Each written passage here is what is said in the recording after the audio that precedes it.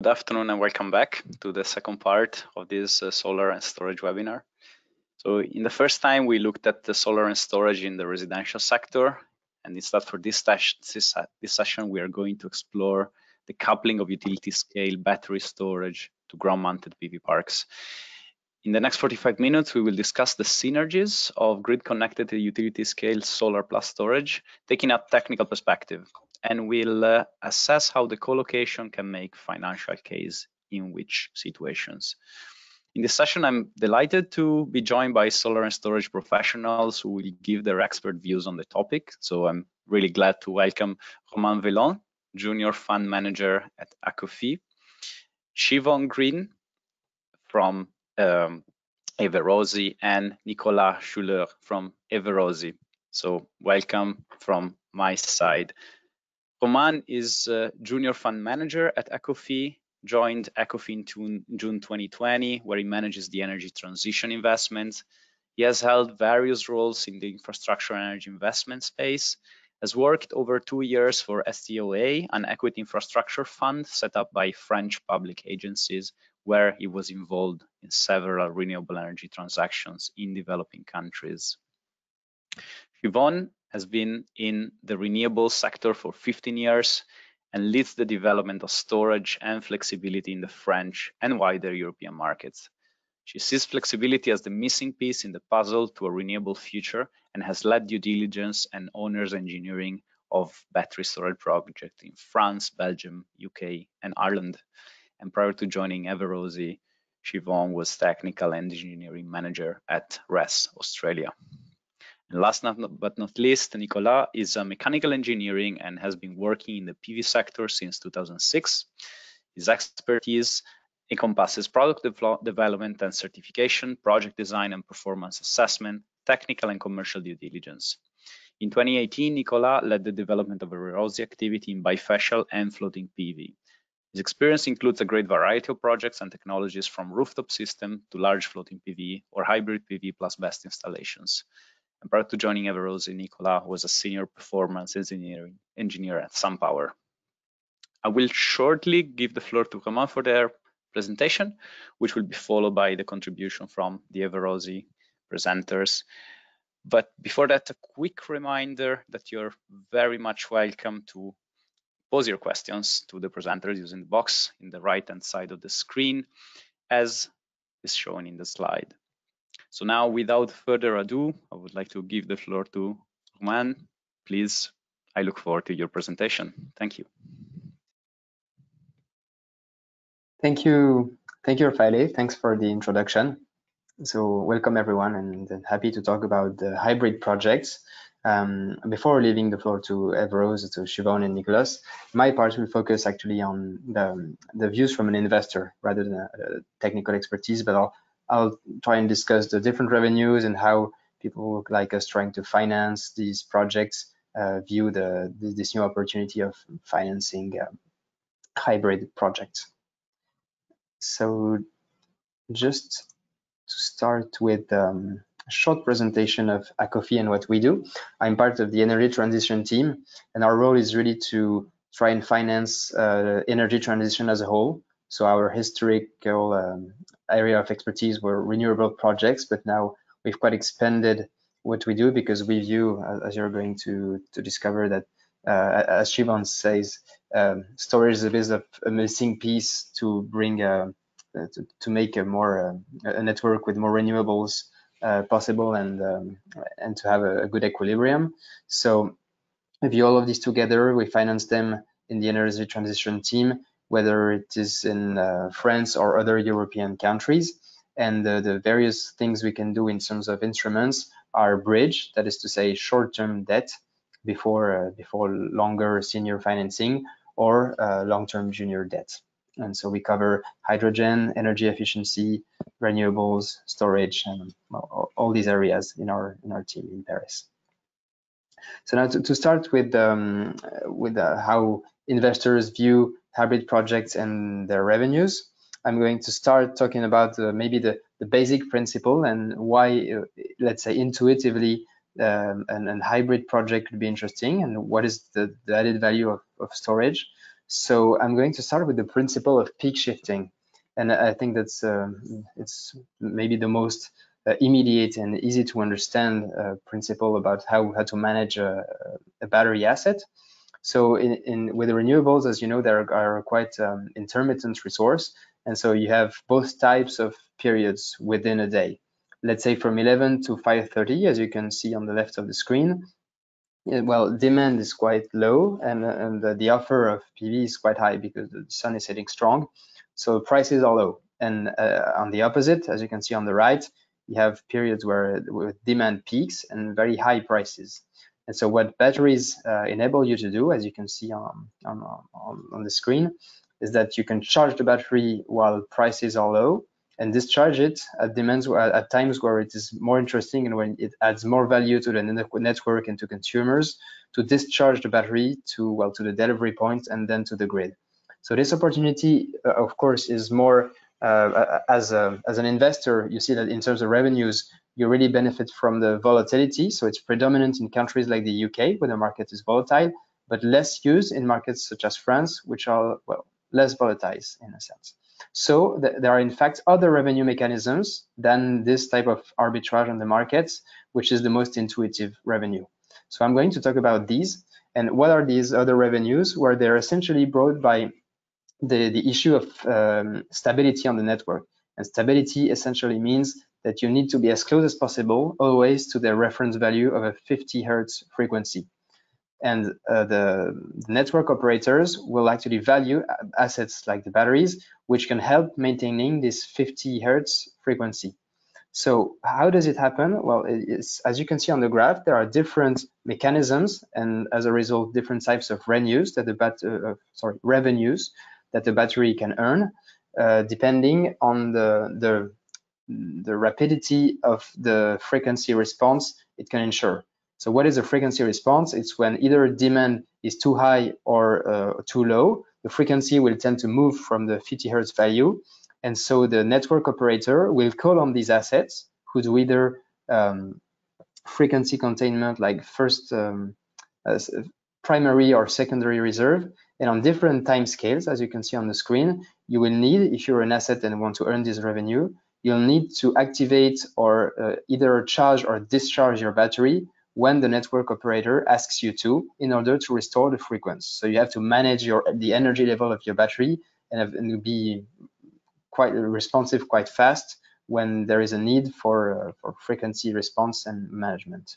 So for example, if we take the FCR in France, which is the fastest mechanism for restoring frequency, and it's managed by RTE, the French network operator. You need to provide a response in 15 seconds. It's activated automatically. So RTE will automatically call on the asset to say there's a problem and you need to be here in the next 15 seconds. And you need to be activated continuously for at least 15 minutes. So you see there is a double objective, respond fast and respond for a certain period of time. So this revenue is very well adapted to batteries because you need high available power in megawatts, but you don't actually need a really high level of energy consumed, which can be a challenge for batteries. So it's a very convenient revenue, and it's actually the dominant revenue in many business plans of battery developers. How does it work quickly in terms of the revenue structure? When you participate in the FCR mechanism, for example, so you say to the network operator, there is a tender each day for the following day, and you say, okay, I'm ready to provide the service of being available for a period of 4 hours on the next day. For example, I'll be able from 12 to 16 in the afternoon. And if you are one of the laureates of the tender, you will get a remuneration just for the power that you make available in this given time slot. So it's in euro per megawatt that the network operator is going to pay to you. And then on the following day, on this 4-hour time slot, you will be, if you are activated, let's say if the network operator needs you because there is a frequency imbalance, it's going to automatically call you, and you will be remunerated for the energy that you send to the grid, for example. So Here it's a revenue in euro per megawatt hour because it's the energy component as opposed to the capacity component. So there is a double part of this revenue. And to finish on the structure of revenues, there is another one which the batteries tend to try and earn on a regular basis, which is called the capacity market. And here it's to secure the energy, let's say, the energy offer side of the network equilibrium by being available on critical days. So it's a certain number of days throughout the year between the times where there is a very high demand. And assets, if they are available on these critical days, they earn what is called capacity guarantees. And so then an asset which has these capacity guarantees can do two things. It can sell them on the market because the regulation says that some actors called obligers need to have a minimum quantity of this capacity guarantee. So when you earn them by being a battery available at these times, you can then sell them to the obligers, and it's at a market price. So there is a kind of lot of market risk associated to the revenues.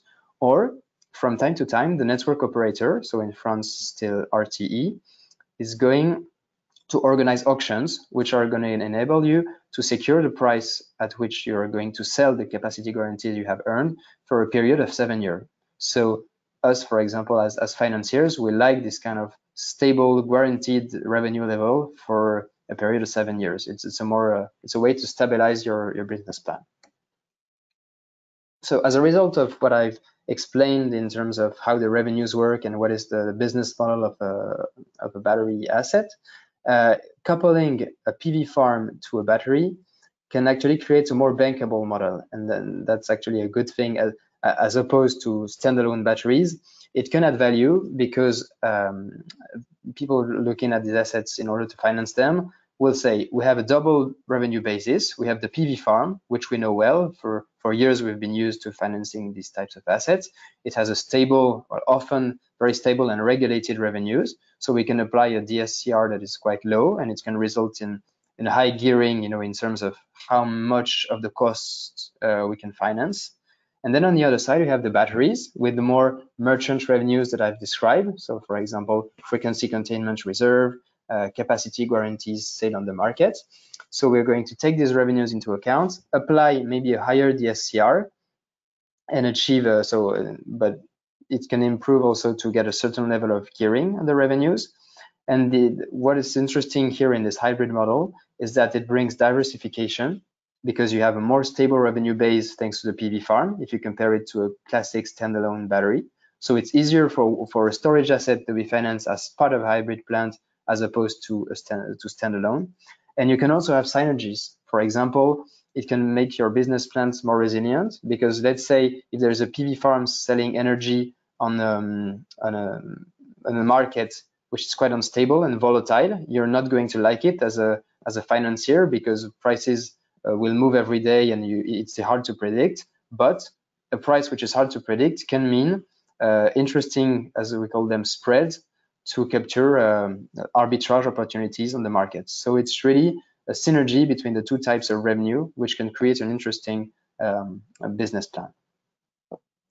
As to finish with, I'm going to talk about just how investors view battery storage as a technology before letting the real technical experts, Siobhan and Nicolas, talk. What I can say is that now there is a good overall confidence in, well, the main technology, which is lithium-ion battery technology. Investors view it as a mature technology. There is not much technical risk per se associated with the choice of this technology. We'll focus on the degradation over the battery lifetime. And of course, it's going to depend on the revenue strategy. For example, doing FCR in X or Y% of the time during one day will lead to a different degradation of the battery over its lifetime. So it's really going to be interrelated with how you deal with the different revenue sources. Another thing will be the importance of the IT platform and the technical expertise of the teams, because as you explained, the revenues are very much market-based, so it needs very much data to follow and monitor to be able to be on the relevant revenues to optimize these different revenue streams. So we'll see how the developer has a good IT platform and technical team. And finally, we'll often seek to get comfort on these very technical subjects from external experts such as Everose. So it's only right that having said that, I will now give the floor to Siobhan, who is going to talk about the other more technical aspects of hybrid projects.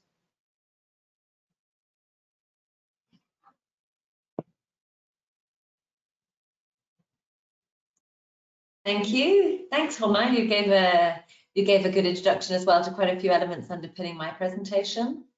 Oh yeah, I have control. Okay, great. So Siobhan from Everose and me and Nico are both going to take on this presentation. And really happy to talk to you about this topic because I see solar and storage as being sort of greater than the sum of its parts. Certainly, as someone who gets really into the details of the project, it's far more interesting technically than sort of individual projects. And also, there are a lot of very good reasons to combine the assets, which is what we're going to talk through. But first, who are we to talk to you about this? So Everose is an employee-owned consultancy.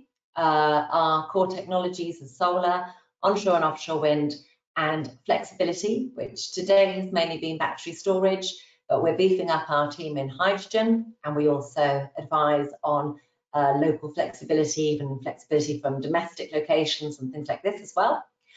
Our offices are the blue dots on the map there, and we mainly serve Western European markets and some emerging markets.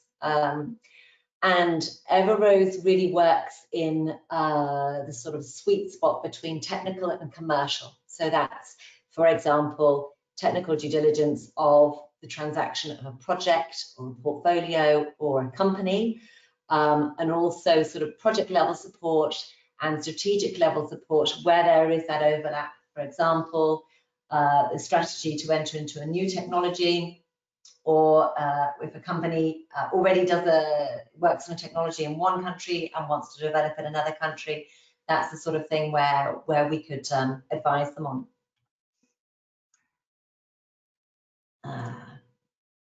Is it going to move the slide? Ah, damn. Can you move the slide back? Sorry. Can I move the slide back? I can. Yeah, there you go. So.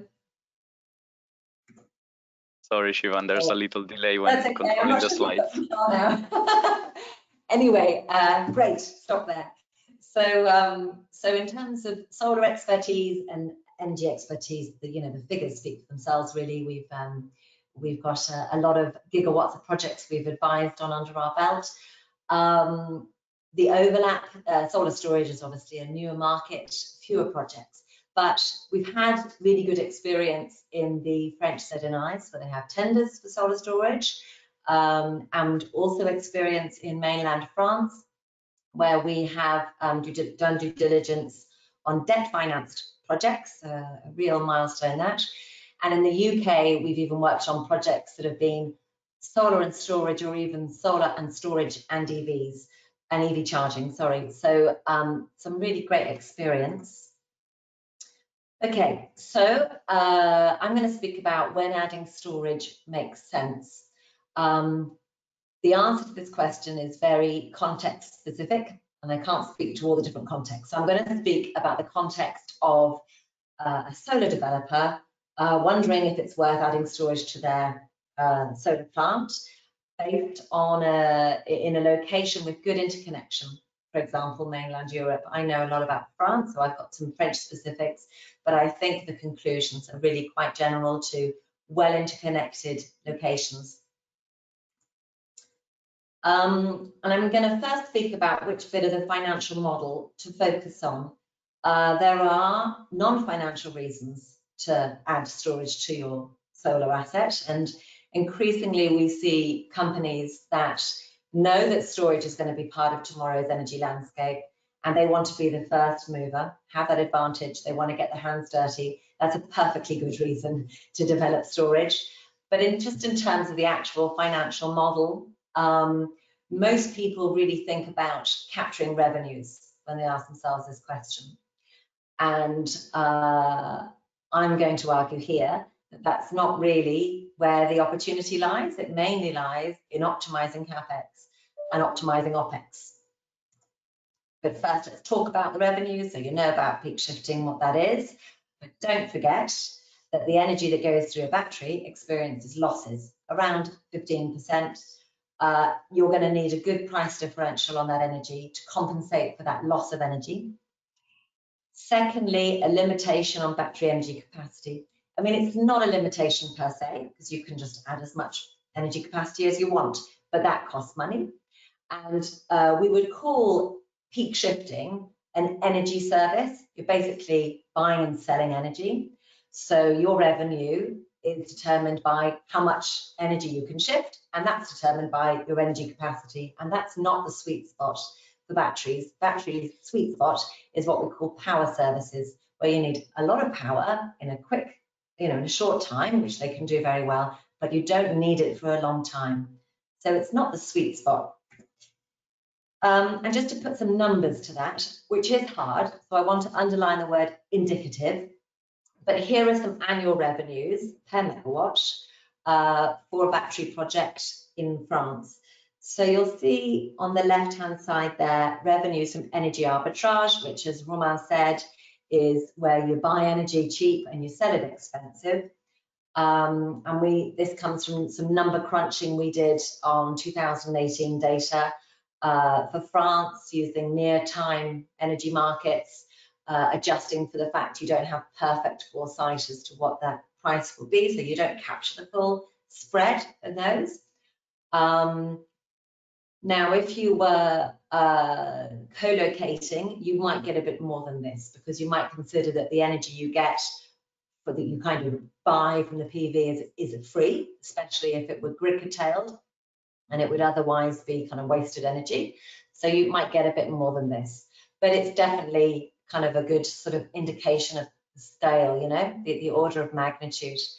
And it really depends upon volatility. So this is, this is 2018 France. Volatility today in France is about the same. So, you can use that as a good starter for France. It wouldn't be applicable for a country like the UK, which sees far more volatility. And there you get spreads that are attractive enough to actually build battery projects just for storing that energy. But if you're in a well interconnected location, you don't get the volatility. So you've got lower revenues there.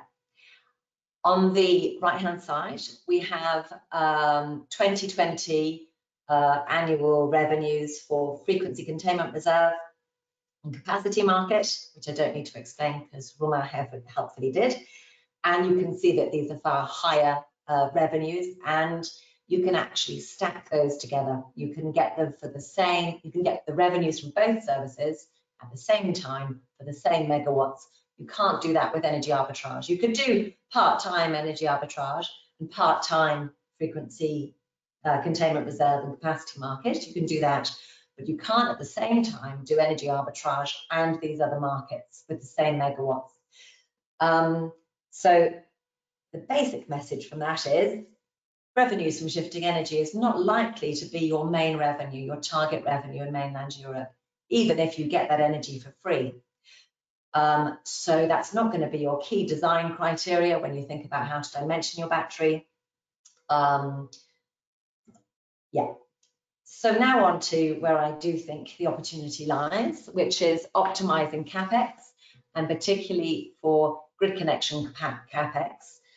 Grid connection being a resource that is in high demand. We increasingly see projects with real issues of getting grid connection needing to be constrained.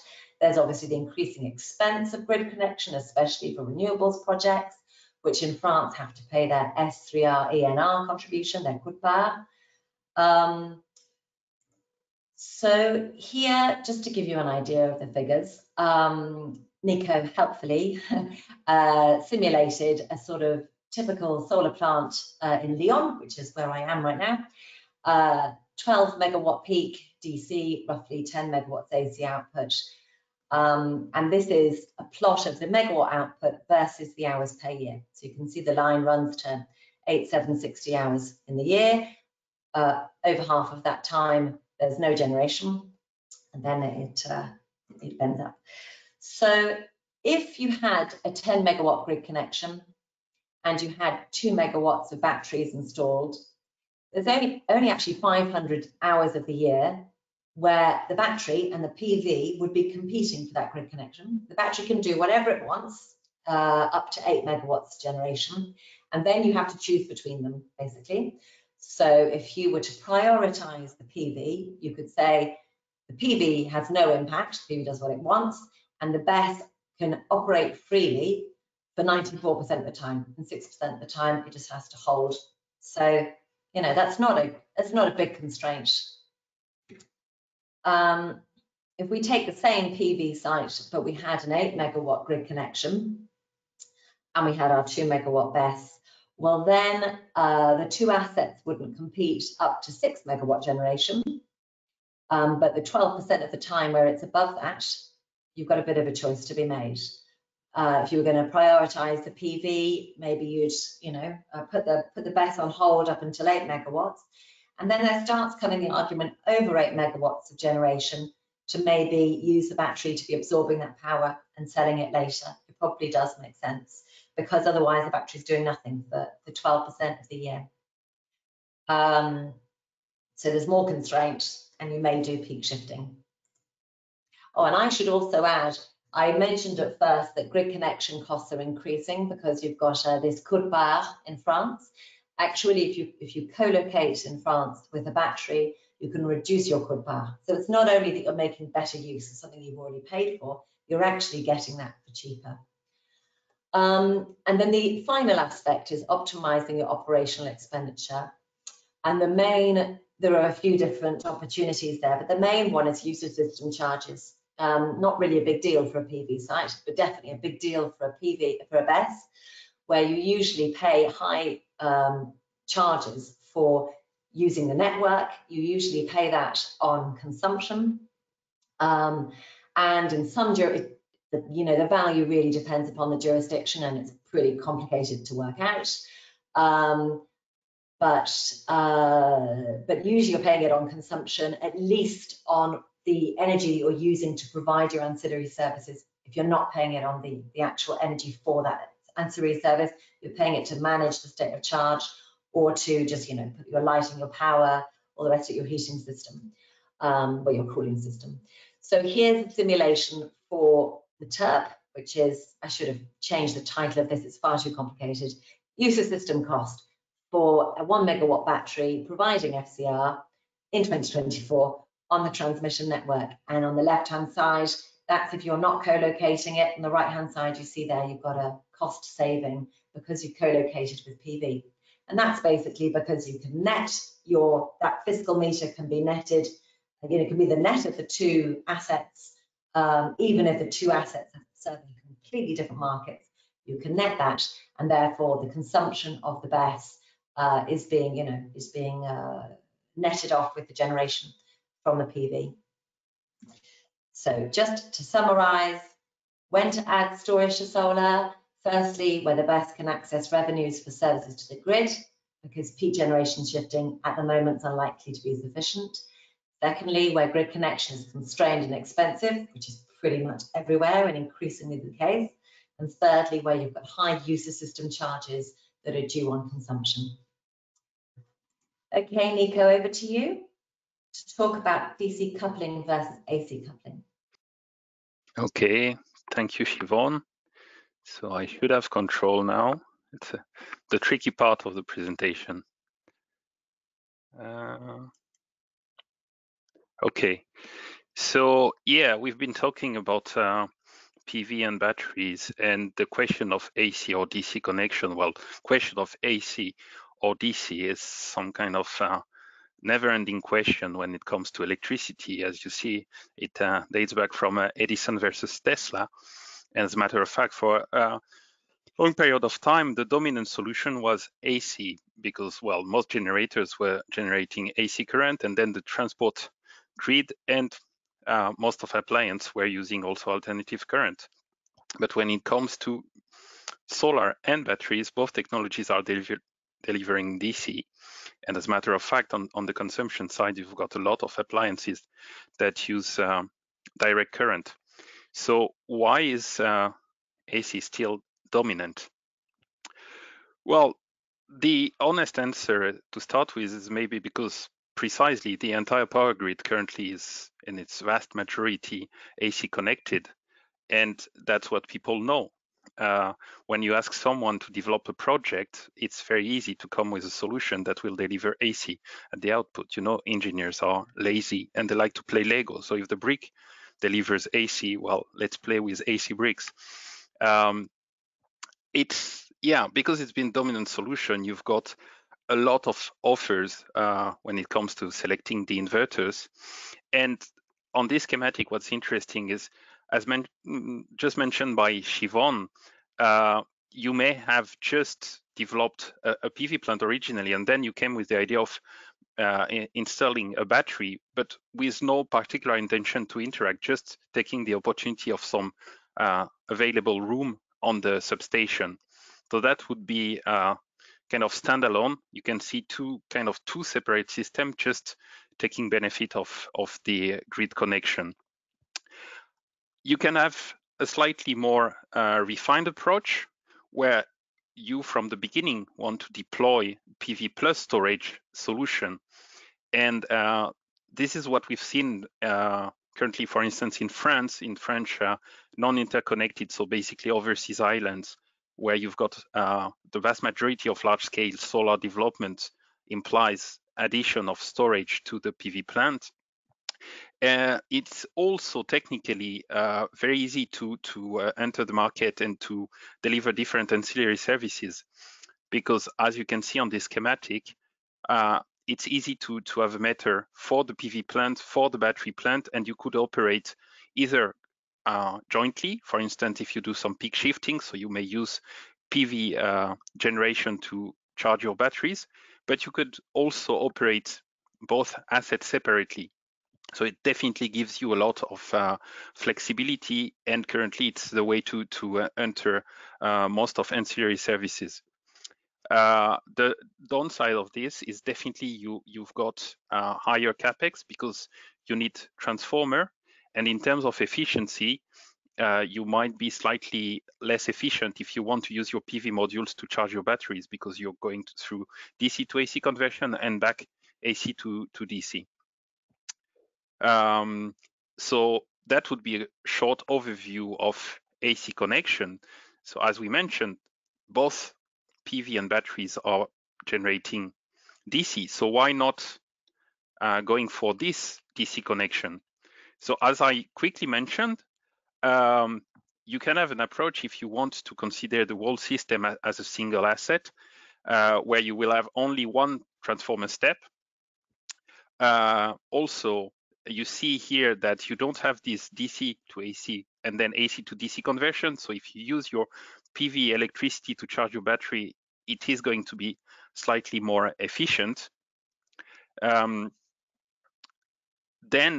as I mentioned, if you want to enter the ancillary services market, and depending on what you want to provide, you could face in some markets some issues, because if you want to be able to discriminate between what comes from your PV plant and what comes from your battery system, you will need to make energy meters on the DC side, and this is not allowed. So it's not that it is not feasible technically, but in several markets it is not recognized as a solution.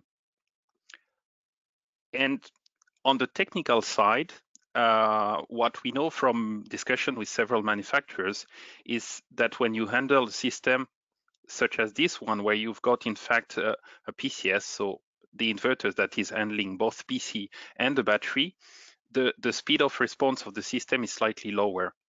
And I'd like to have your attention on the fact that you see here, okay, so you've got only one inverter, but it doesn't mean that you've got a much simpler system. So on the AC side, yeah, it's lighter, you've got only one transformer, but on the DC side, you don't want to connect directly your PV modules and battery just like that. you need those DC converters, those red squares here, because it's very important to balance the voltage of your system. The risk is if you don't do that, the battery could be feeding your PV field instead of feeding the inverter. And well, it might be interesting with a lot of light in the field, but not really future-proof. You might have to change your modules after such an event. So that's not what we want. So you see, it's appealing. It's from the technical perspective, it's very challenging. Currently, you've got less manufacturers, but it is an interesting solution. Rapidly, as I mentioned before, if you are on the consumption side, you do have a lot of situations where, in fact, you could work exclusively with DC current. So yeah, nothing much to comment. But on the left, if you charge your electric vehicles with a PV plant, the whole chain could be DC. And when it comes to household, well, you might have heard there are already some very smart, easy to install solution where you put a few PV modules on your roof and connect to your boiler directly. You don't even need a real regulation, no MPPT, so it's very straightforward. You can have, like the schematics presents, more refined solution where you will have energy management system, you will charge your vehicles, you may decide when you do your laundry, when you have more sunlight and things like that. Individually, a single system like that might be only a few kilos, but you have to understand the importance of handling thousands or hundreds of thousands of households with those smart systems. In the end, the impact will be massive. So those solutions are interesting, and we've had very, very challenging missions for clients who wanted precisely to develop this kind of off-the-shelf solution for residential market, where technically the system itself was quite simple and straightforward. The issue is to make sure that if you want to deploy 10,000 systems, they will be robust and you will be able to monitor and to make them viable for all your clients. Then, if you look to the future, you may come to a solution where, well, maybe AC is not needed anymore. And here, well, sorry, it's not the best design, but if between your PV and battery, you plug an electrolyzer, you can generate green hydrogen, which is definitely a hot topic and a way to the future of zero carbon network. Well, we see multiple developments where you would have this kind of connection. But if you move forward, you could even get rid of the grid. If what you really want to deliver to your client is hydrogen, maybe you can have a fully off-grid solution where your electricity comes from your battery and your solar system, maybe combined with other renewable generation. But what matters is definitely not the grid, and you can install it almost anywhere. So as a conclusion of what we've rapidly seen, I wouldn't say that you can say AC coupling or DC coupling is better. As we discussed earlier, and as Siobhan mentioned, when you say, well, what kind of market should I target? What are my revenues? Well, it's really a case-by-case decision. AC architecture is dominant for multiple reasons. Most of them are linked to the history and the fact that the grid is AC. But DC coupling is a really interesting approach. And when it comes to mass deployment, it might become a real challenger. And we see that, for instance, in countries like Australia or the US, where the challenge on some network is peak shifting. And in that case, DC coupling seems to be most interesting because when you want to store your solar energy, you want the maximum efficiency to limit the losses through the process of storing and feeding then the grid with the battery. And with this, I'd like to thank you for listening, and I hope still have a few minutes for questions. Indeed, we still have a few minutes left for questions. So, well, on my side, many thanks to the three of you for the very insightful presentation, both from a technical point of view, but also from an investment point of view.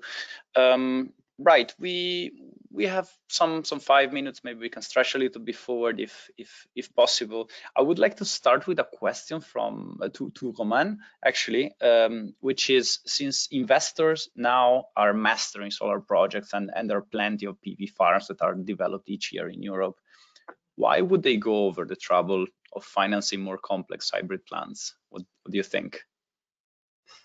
Sure.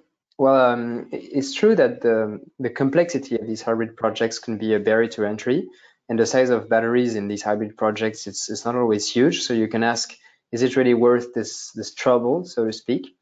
But here, I think what's interesting to note is that competition is getting fierce for the financing of let's say vanilla PV plants, of simple PV plants. So interest rates are going down, which is making the opportunity maybe less interesting for some of the financing players. And for a single project, as we explained in our various presentations, coupling a battery with PV does create synergies, as explained in our presentations. So let's say this complexity, this additional complexity is not useless. And I think as a more global trend, the number of hybrid projects should go up as grid connection capacity is going to become a bottleneck, as ambitious carbon targets are going to pop up more and more in Europe. So I think investors, to sum up in a few words, who will be well positioned to understand this additional complexity of hybrid plants ahead of the curve, well, they'll be able to benefit from an interesting, let's say, risk-reward couple with better interest rates and IRR increases associated with this trend. And this is precisely what we aim to do at Acofi by trying to get ahead of this curve and understand this additional brick of complexity to earn better risk-reward couples as with traditional PV plants. Okay, thank you. One question for Shivon. You talked in the presentation about each case is a bit different on its own, depends on the framework condition, it depends on the grid capacity that has been allocated. But what, in your point of view, is the optimal sizing of storage when we combine PV and storage? Do you have any general recommendations? It depends on all the things that you said before.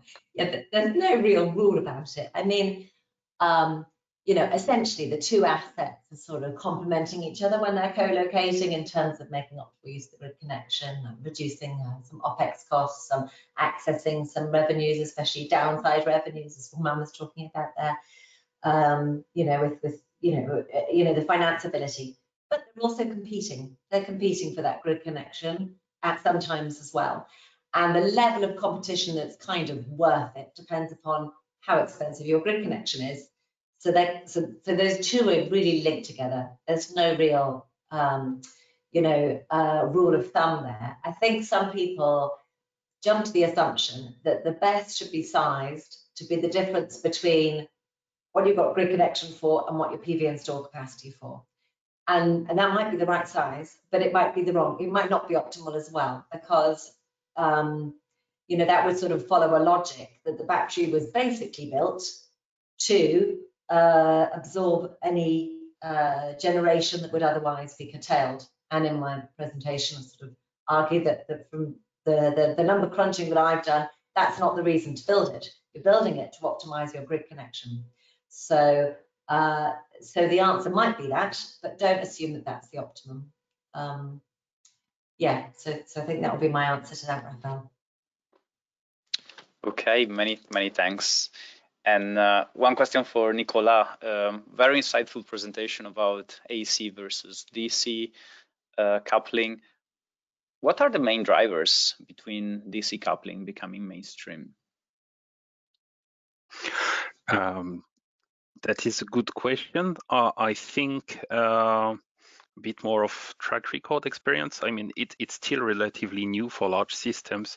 You don't have a lot of track record, and also,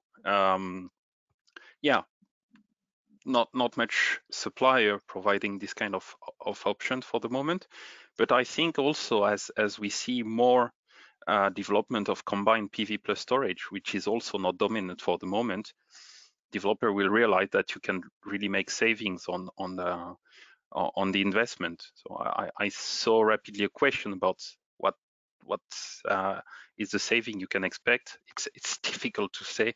Plus, precisely now with the change in module price supply, not the best moment to assess what's possible. But I'd say roughly maybe the inverter side would be something like 60% of a cost of 2 separate systems. I would expect that, and the saving on the transformer, I'm not sure what would be the figures. Thanks.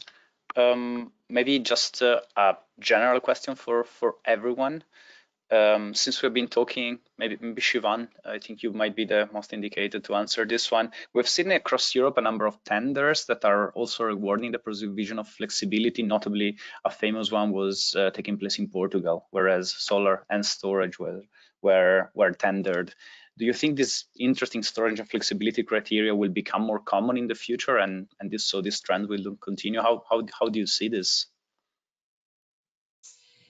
Yeah, I mean, the Portuguese tender was certainly really interesting. I mean, we were wondering what prices are they going to come in? You know, the projects that required you to add storage, you know, we were wondering what price are they going to come at compared to the PV only projects. We were amazed they came out at the same price, which basically means because they couldn't access a lot of revenues from those storage projects, it basically means the competition was so high for grid connection that solar developers are willing to add the storage for free, basically, just to secure their grid connection, which we were quite blown away by. I mean, I haven't done a detailed analysis.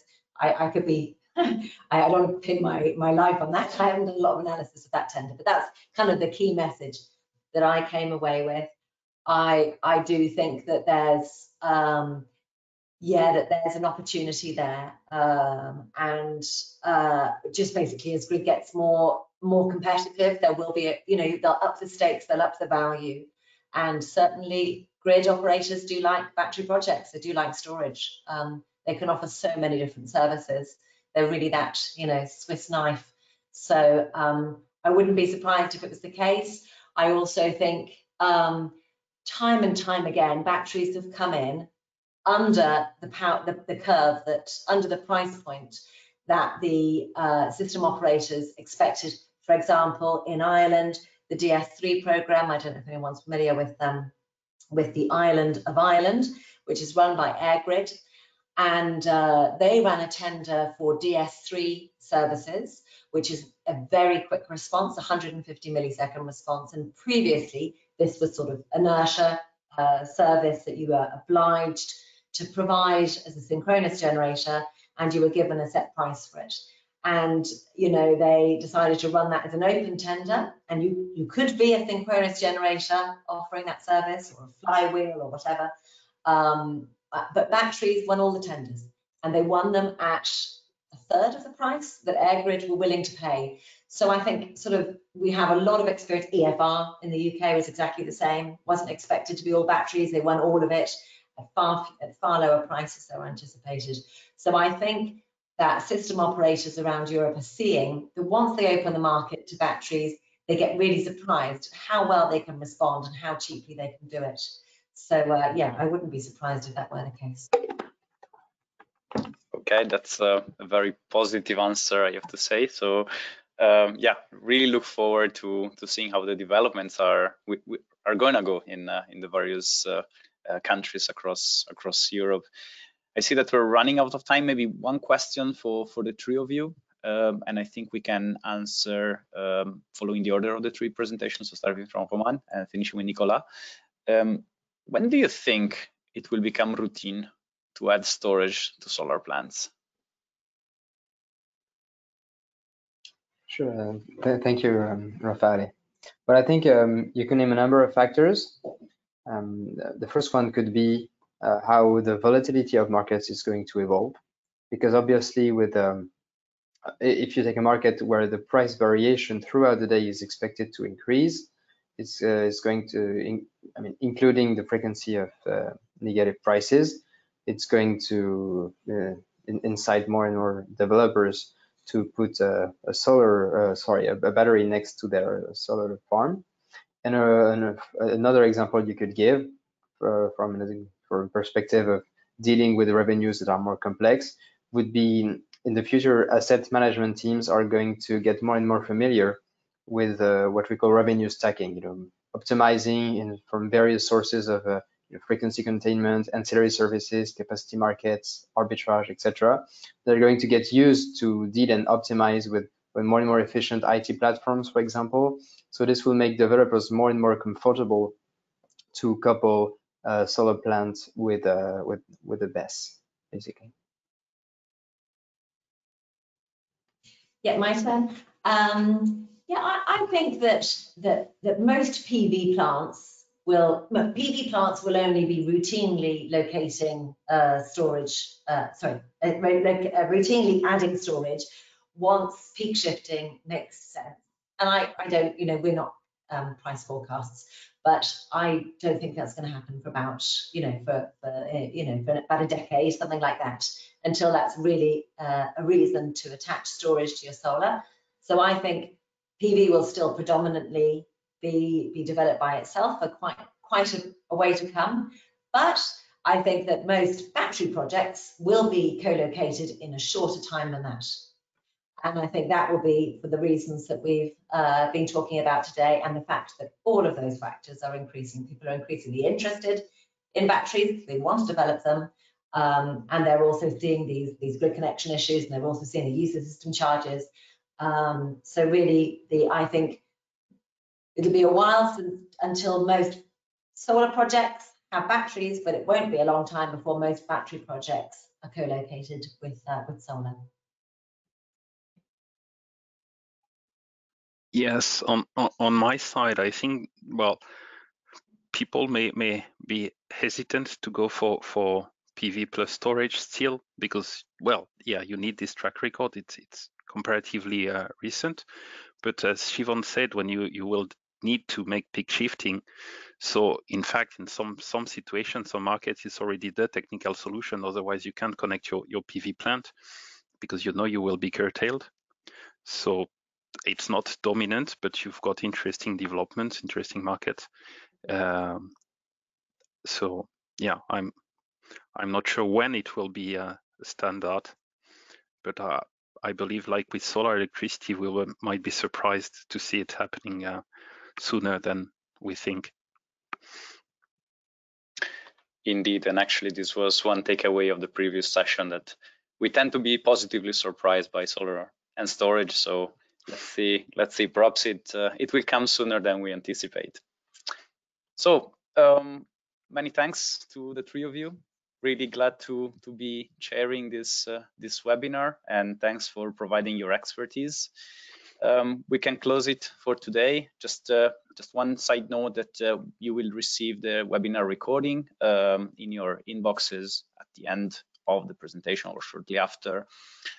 Just a reminder that we have several online visibility opportunities that you can check in these slides, and we have a few interesting upcoming events, notably Solar Quality, taking place 7 and 8 December online. As well, on the 15th of December, we will launch Solar Power Europe's EU Market Outlook 2021-2025.